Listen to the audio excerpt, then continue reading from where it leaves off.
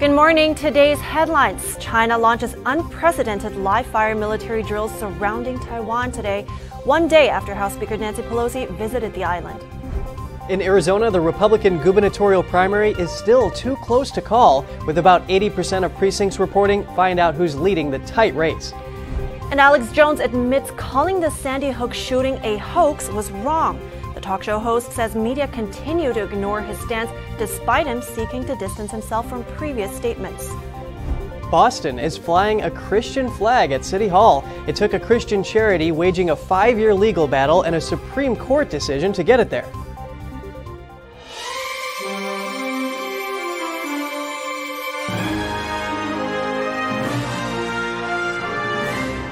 Good morning. Welcome to NTD. I'm Kevin Hogan. Good morning, and I'm Evelyn Lee. It's good to have you with us. It's Thursday today, August 4th, and it's also one day after Nancy Pelosi left Taiwan. And China begins its military exercises today. It includes live firing on the waters and airspace surrounding the island of Taiwan. China's Ministry of Defense says the operations are to counter Pelosi's visit to Taiwan. The drills spread out across 6 locations directly encircling the island. China says the drills will end this Sunday. Chinese Navy ships and military aircraft briefly crossed the Taiwan Strait median line several times Thursday morning. By midday Thursday, military vessels from both sides remained in the area and in close proximity. Taiwan officials say the drills violate United Nations rules, invade Taiwan's territorial space, and are a direct challenge to free air and sea navigation. Taiwan says it will strengthen self-defense capabilities, closely coordinating with the United States and other like-minded countries.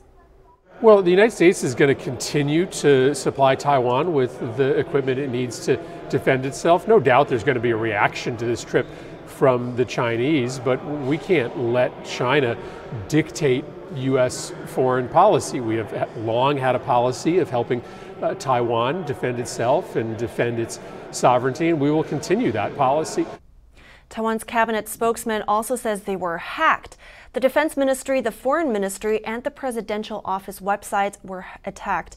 Now the government is urging the companies in Taiwan to enhance their cybersecurity. Also today, the U.S. Navy says the USS Ronald Reagan aircraft carrier will be conducting scheduled operations in the Philippine Sea in the Western Pacific. That includes waters southeast of Taiwan. A U.S. Navy fleet spokesperson says this is part of the carrier's routine patrol in support of a free and open Indo-Pacific. And as Speaker Nancy Pelosi continues her trip in South Korea, today she met with their National Assembly Speaker and other senior members of Parliament. Pelosi and her South Korean counterpart vowed to support efforts to maintain a strong deterrence against North Korea and achieve its denuclearization. A joint statement was issued after the meeting in Seoul, expressing concerns over the North's evolving nuclear and missile threats. Pelosi is expected to visit the joint security area near the heavily fortified inter-Korean border later today. If that visit occurs, Pelosi will be the highest-level American to go to the joint security area since former President Donald Trump went there in 2019 for a meeting with North Korean leader Kim Jong-un. The border is patrolled together by American-led UN Command and North Korea. The U.S. Senate approved a resolution for Sweden and Finland to join NATO on Wednesday. The vote was 95-1. Missouri Senator Josh Hawley was the single opposition vote, and Kentucky Senator Rand Paul voted present. Here's what Senator Hawley said about his reason for opposing the ratification. It's not enough to simply say that China is the pacing threat or to say that the risk to Taiwan is real. We must do something about it. We have to prioritize, we have to focus, and that means we have to do less in Europe in order to prioritize America's most pressing national security interest, which is in Asia with regard to China. Sweden still isn't spending 2% of GDP on defense, and it doesn't plan to until at least 2028. Finland has announced a one-time defense spending boost, but it's not clear whether it will sustain those higher investments, which again are the minimal investments needed for NATO. The resolution will now head to the president's desk for his signature. The two countries are allowed to join the alliance once parliaments from all 30 members of NATO ratify the decision. It would be the most significant expansion of the alliance since the 1990s. Ratification could take up to a year, but Canada, Germany, and Italy have already approved. Russia, though, has repeatedly opposed. It's threatening military and political consequences. Arizona's race for the Republican nomination for governor is still too tight to call. With about 80% of precincts reporting, Trump-endorsed candidate Kari Lake holds the lead with just over 46% of the vote.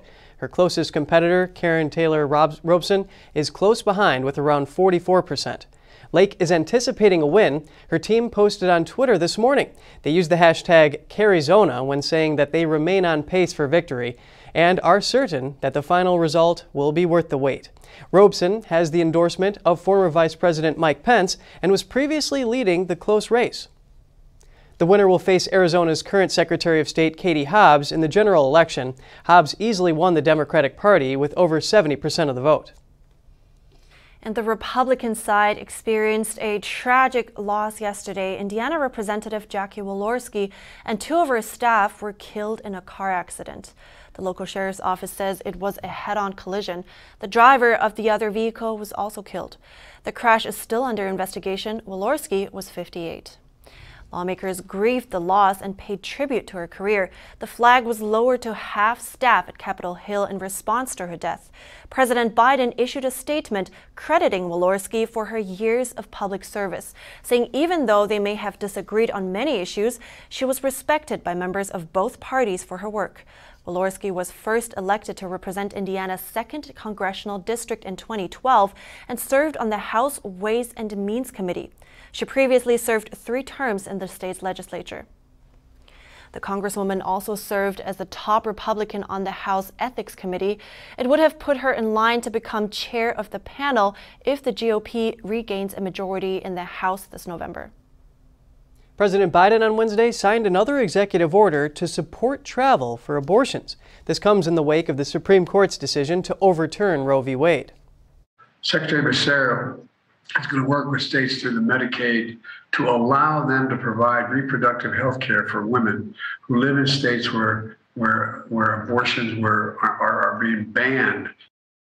The president said the order will help women travel out of state to receive abortions. He also said it streamlines the collection of key maternal health data. Biden signed the order virtually as he remained in isolation because of the CCP virus. This comes one day after the Department of Justice announced a lawsuit against the state of Idaho over access to abortion, and Kansas on Tuesday voted to reject an abortion ban. And more on the Hill, renewing efforts to pin down the origins of the pandemic. Senator Rand Paul leads the first congressional hearing on gain-of-function research. NTD's Iris Tao has more.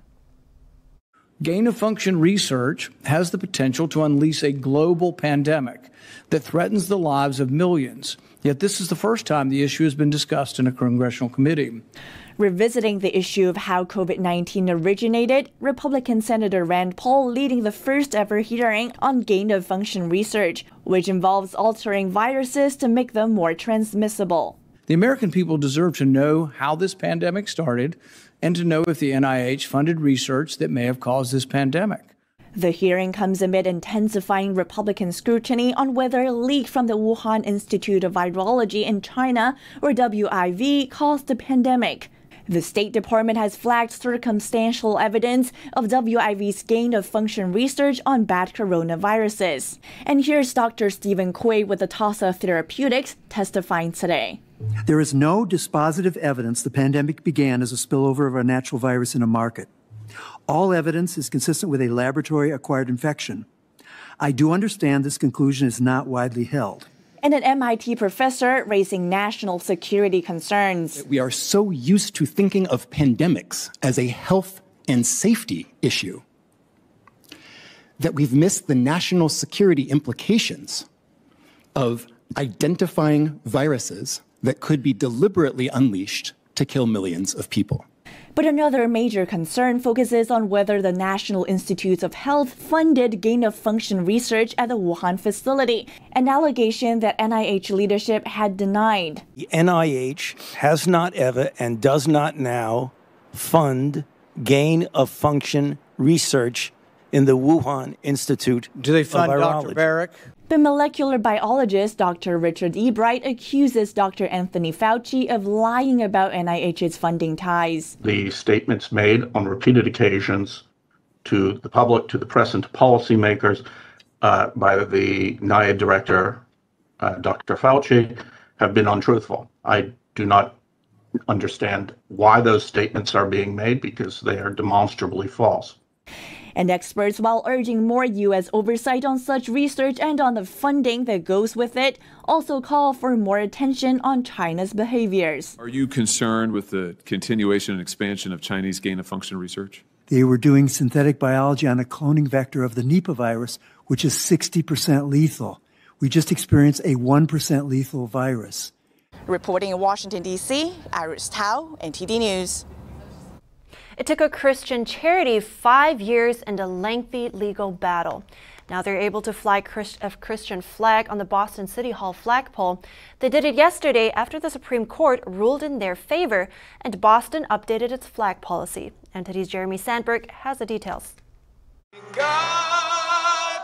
A Christian charity known as Camp Constitution flew a Christian flag on the Boston City Hall flagpole for the first time after being denied by the city in 2017.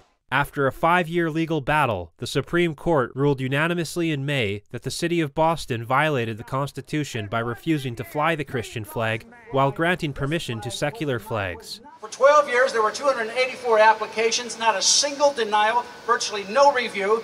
And the only reason why Camp Constitution's request to fly this flag was denied was not because of the flag itself. The symbol itself could have flown. It was Hal's shirtless view of that flag. It was because of one word in the application, the word Christian, that preceded the word flag. Hal Shurtleff, the director and co-founder of Camp Constitution, spoke at the flag-raising ceremony on Wednesday. We're so pleased for this day. Back in 2017, we wanted to have a simple ceremony to commemorate the Constitution Day and Boston's rich Christian history. But I do want to give the glory to God because God's hand was in this from the very beginning. Around 200 people attended the flag-raising ceremony. One of the speakers was Harry Mahet from Liberty Counsel, the organization that represented Camp Constitution in the lawsuits. Having grown up in a communist country, in communist Romania, having witnessed a government that was determined to stamp out religious expression from the public square at all costs, my friends, I have to tell you that we need to do anything and everything in our power to make sure that free speech and free exercise of religion always remain free and protected in this great land of ours. Boston updated its flag-raising policy on Tuesday following the Supreme Court decision. They now say that a city council resolution or mayoral proclamation will be required for a flag to be raised, and that the city will comply with the Supreme Court decision. Jeremy Sandberg, NTD News. Oppressive heat is moving in on top of mass destruction in Kentucky. People there on the front lines trying to cope with the recent disaster are facing searing temperatures that feel like more than 100 degrees. People are helping each other, though, by delivering food, water, and necessities. Mass devastation for miles across multiple Kentucky counties, revealing itself as unprecedented floodwaters recede nearly a week after violent storms struck the state. What can you do when your little town is, your little city's devastated? I mean, it was like a war zone. The mayor of the hard-hit town of Fleming Neon describes the aftermath she witnessed alongside the police chief. When I was getting in my car, he said, "It's not pretty. I just want you to be prepared." And I said, okay. Well, I wasn't prepared. Kentucky's governor is sounding the alarm on the potentially life-threatening temperatures they're now facing, but stresses response teams will not be deterred. About every 2 miles, there's another place distributing water that people are pulling through, putting supplies in their car. Help has truly shown up, and it's real special to see. As help pours in, the governor says more than 400 people with nothing left are now living in shelters. That is only a fraction of the overall number of displaced people. Most are with friends or with family because that's what we do as Kentuckians. We're not victims here. We're survivors. Residents in Northern California who evacuated over the weekend are now learning they won't have homes to return to. The fire burning near Oregon border has claimed at least 4 lives and destroyed more than 100 homes, sheds, and other buildings, as well as the town of Klamath River. And it was devastating. I didn't think I'd get emotional. I don't get emotional about stuff, and it's material things, you know. But when you hear my next door neighbors died, Chuck and his wife, they couldn't get out because they always locked their gate, and he couldn't get out. And then my other neighbor died, Uncle Johnny, and this is within less than half a mile. The ash and the smoke was so thick that you couldn't hardly breathe. I have severe lung issues, COPD. I'm on oxygen at night, and it was a trial and an effort to pack up on Sunday. I was not in an immediate evacuation zone, but I needed to get out of there just to be able to breathe. The McKinney fire near the Oregon border was 10% contained as of Wednesday night. Firefighters expected Thursday to fully surround a 1,000-acre spot fire on the northern edge of the McKinney fire. Officials say about 1,300 residents remain under evacuation orders. And still to come, talk show host Alex Jones admits that branding the Sandy Hook shooting as a staged hoax was wrong. He says despite seeking to distance himself from his previous statements, the media continues to ignore his stance. And housing prices still growing, but many wondering if there will be a bad awakening and a market crash. We speak to an expert right after the break.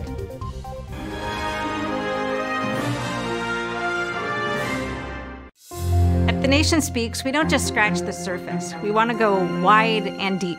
Our viewers come away with a much richer understanding of the issues of the day. We really make a big effort to bring on different voices onto the show. We don't just talk to experts and newsmakers, which of course are extremely important, but we also want to hear from the American people. So the people who are impacted by the policies and issues that we're talking about, because what they have to say is just as important to the national conversation.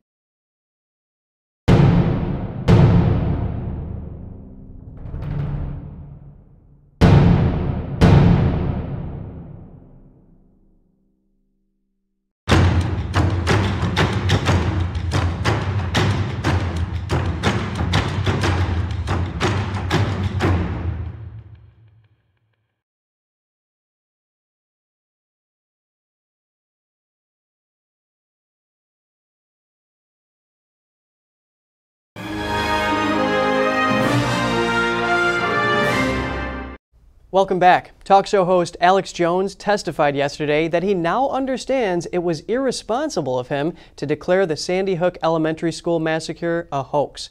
Jones told jurors that the shooting was 100% real and that years ago he sought to distance himself from the theory that the shooting was staged. Here's NTD's Cost Jimenez with more on this. Jones was speaking a day after the parents of a 6-year-old boy who was killed in a 2012 attack testified about the suffering, death threats, and harassment they've endured. I have said before that there have been so many lies and so many things in the past, and I was under a lot of pressure. And I truly, when I said those statements, when I say something, I mean it, that I really could believe that it was totally staged at that point.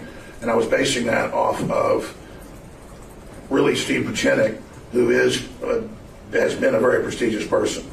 Jones now admits that the shooting was not a staged hoax. As I said on the radio yesterday, and as I said here yesterday, it's 100% real. And the media still ran with lies that I was saying it wasn't real on air yesterday. It's incredible. They won't let me take it back. They just want to keep me in the position of being the Sandy Hook man. The plaintiffs say an apology wouldn't suffice, and that Jones needs to be held accountable for repeatedly spreading falsehoods about the attack. They are seeking at least $150 million in the trial. Testimony in the trial, which is in its second week, concluded around midday Wednesday. Jones's attorney, Andino Reynal, says the plaintiffs didn't prove that his client's actions and words caused actual harm to Heslin and Lewis.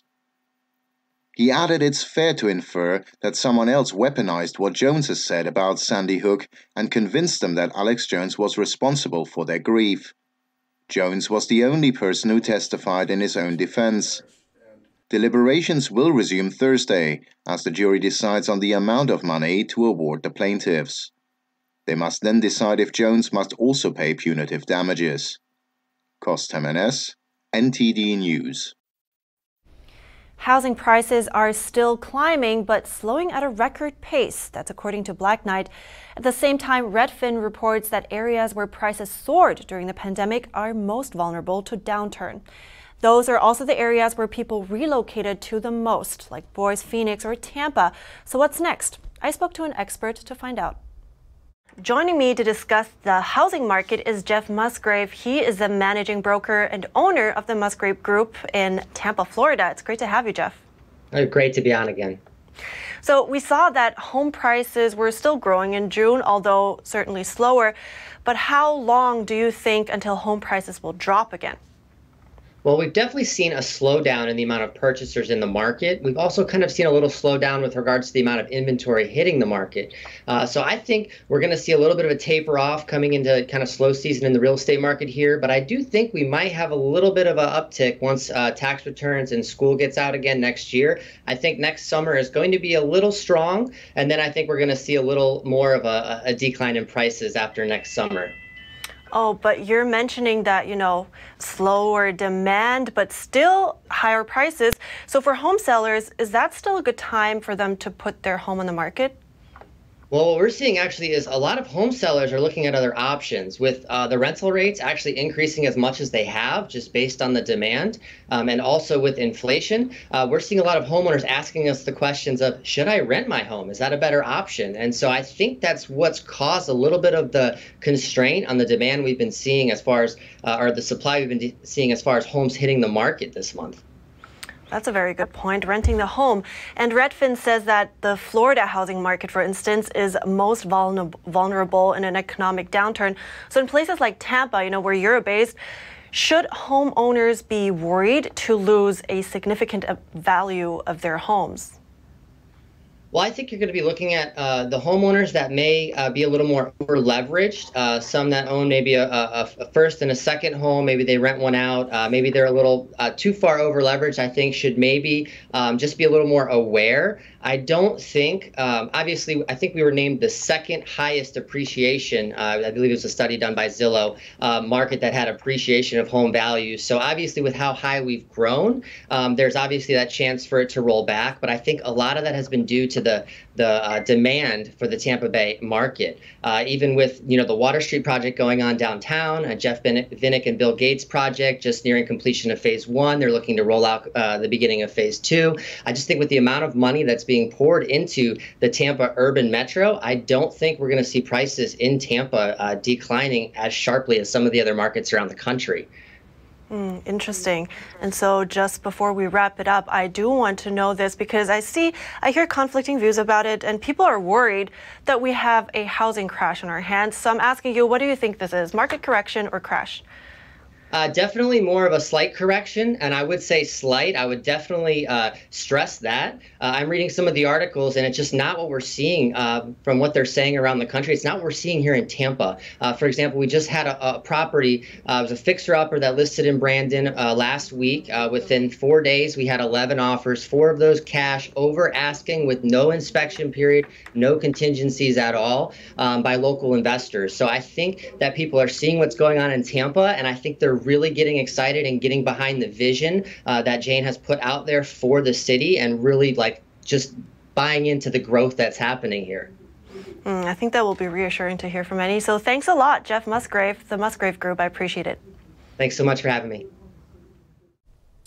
And Walmart is laying off about 200 corporate employees. In a statement, the retail giant says it is updating its structure and evolving select roles. Walmart says it is still adding jobs in several areas, including e-commerce, advertising, and supply chain. This comes just days after the company issued a warning about its profit outlook. Walmart says it expects customers to spend less in the coming months because of inflation. As travelers return to the skies in droves following a pause in the pandemic, airlines and airports worldwide are grappling to meet demand. But are recession fears and soaring inflation impacting that travel boom as consumers weigh airfare, hotel, and gas prices? Here's why the travel industry appears to be thriving amid a possible economic downturn. As the peak summer travel season winds down, travel experts say Americans are still spending money on their vacations, despite historic inflation and recession fears. While consumers are starting to pull back on some discretionary spending, some things they don't have to spend money on, it's not holding true for travel. Several travel industry leaders say demand is still high. Scott Kays, founder of the flight aggregator website Scott's Cheap Flights, points to several factors, including a rise in credit card travel spending. American Express noted that travel spending was up nearly 150% in the previous quarter. That's despite fears of an economic downturn on the horizon. Experts blame that on so-called revenge travel, the huge travel boom following years of lost vacations during a pandemic slump. Meanwhile, Airbnb says reservations are soaring. On Tuesday, the company announced a 24% increase in bookings in the 3 months that ended in June, compared to the same time period in 2019. And when it comes to hitting the road, gas prices are declining. On Wednesday, the U.S. national average price of a gallon of regular gas was $4.16, according to AAA. Compared to a month ago, that was $4.81. And experts say cheaper prices are ahead. While motorists may be incentivized by prices that have been falling, more decreases lie ahead. On Wednesday, OPEC, the world's oil exporting countries and its allies, agreed to a tiny increase in production next month, amid fears that a global recession will hurt demand. Will we have to pay more for olive oil soon? Severe heat and drought is threatening Tuscany's famed crops of olives and grapes. Growers say the heart of Italy's olive oil and wine industry could see a sharp decline in production this year. Farmers in Tuscany, the heart of Italy's wine and olive oil industry, are battling to salvage this year's crop from the ravages of drought and heat waves. The lack of rainfall since spring has affected even plants that thrive in hot and dry conditions. In San Casciano, near Florence, the soil, parched by the scorching sun, is not producing enough olives. Without water, many flowers fall to the ground before becoming oily fruit. Grower Filippo Legnauli fears oil production this year could drop by as much as 50 to 60%. We expect a poor season in terms of quantity of olive oil production. Unfortunately, climatic issues had a decisive influence. We had a very dry spring with practically no rainfall, and this happened at a crucial time during the transition from flower to fruit. We had excellent flowering, but unfortunately, the lack of water hindered the process.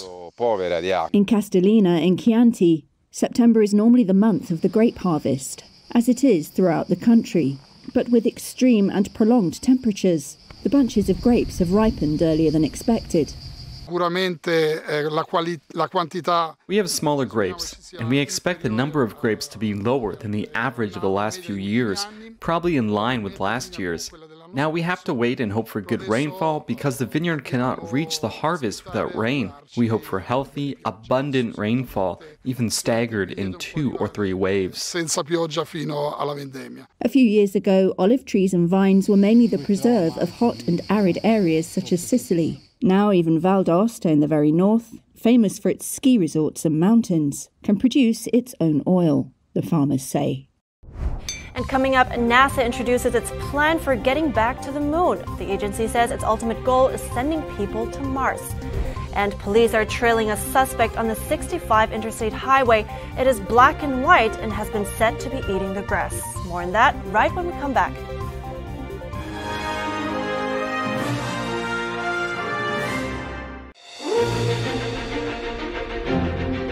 NTD's Capital Report. It's about getting answers, cutting through the fog of politics. It's about your questions and our chances to ask. What is the net impact of the American Congressman Graves? Thank you for joining us. We're speaking to those in power to find out what does this mean for the people.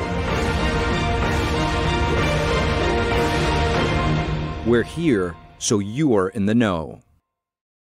Navigating a world of economic madness, you need to have the right guide. What do today's decisions mean for your tomorrow? We ask why. What's the alternative? Uncover the deeper reasons and the hidden influences, and highlight the real opportunities for profit. At NTD Business, we connect the dots for you. Good evening. Thanks for joining us. NTD Business. I'm Paul Green.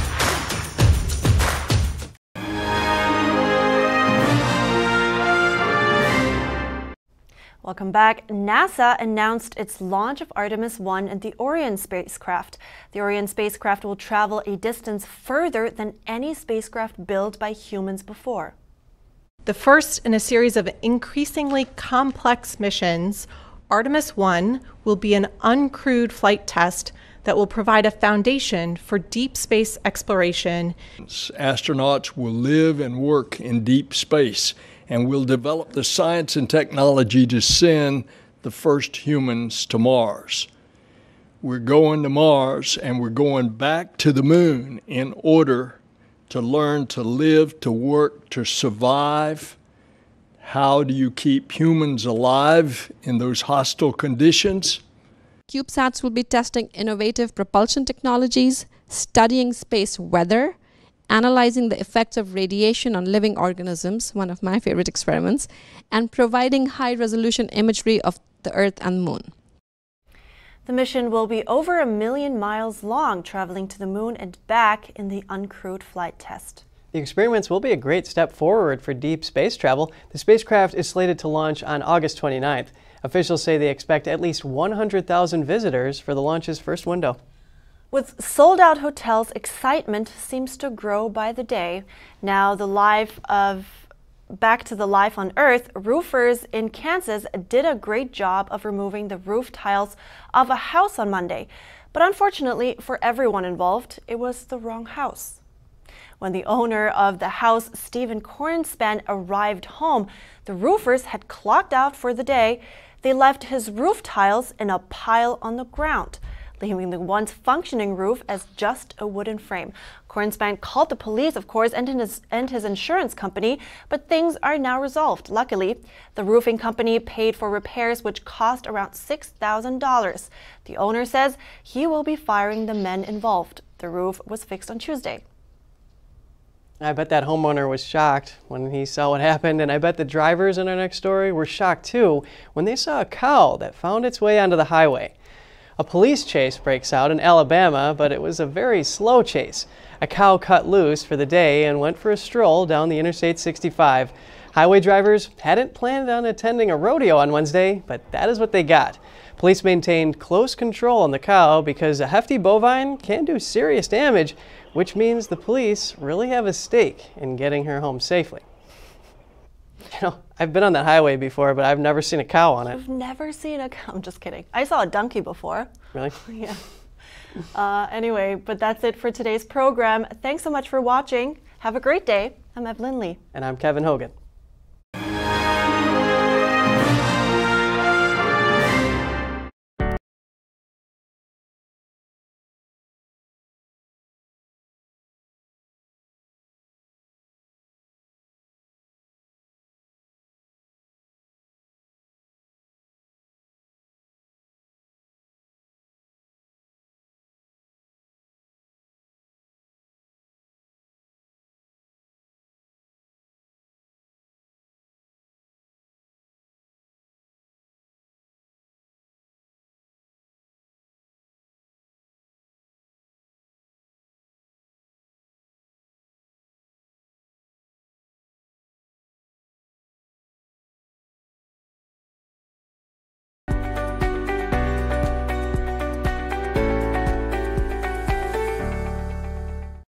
Thanks for watching us on YouTube. Did you know YouTube only keeps selective videos on its platform? So if you want to make sure you get the full picture, just subscribe to our newsletter.